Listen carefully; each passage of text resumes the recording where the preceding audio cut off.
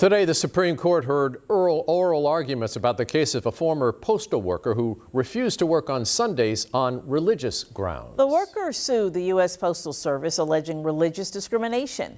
ABC's Melissa Adan explains.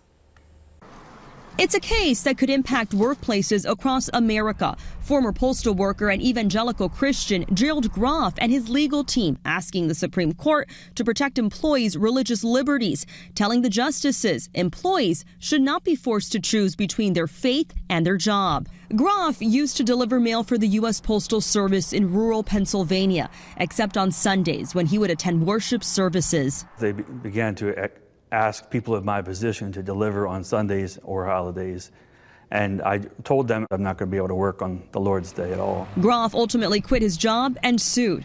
But the Postal Service said accommodating Groff's religious beliefs created a significant burden on his coworkers and its operations, and that Groff's job explicitly required him to work Sundays. The Solicitor General representing the Postal Service arguing to the court that the lower courts correctly found undue hardship on these facts and that Groff's absences created direct concrete burdens on other carriers who had to stay on their shifts longer to get the mail delivered. Title VII of the Civil Rights Act of 1965 prohibits discrimination in employment on the basis of religion unless an employer can show that reasonably accommodating the employee would create undue hardship on their business. The Supreme Court interpreted that standard 46 years ago in the case TWA versus Hardison to mean anything more than a de minimis cost on business operations. A majority of justices suggested during oral arguments that its precedent should be tightened, raising the requirement for employers to accommodate religious observance while balancing the business's need to make money.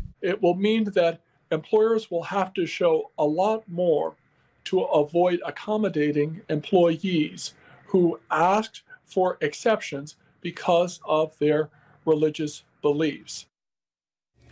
During oral arguments, several justices indicated Groff's case should be sent back to lower courts for reconsideration. What's not clear is if a majority of the justices believe the Postal Service is obligated to accommodate Groff's absences on Sundays.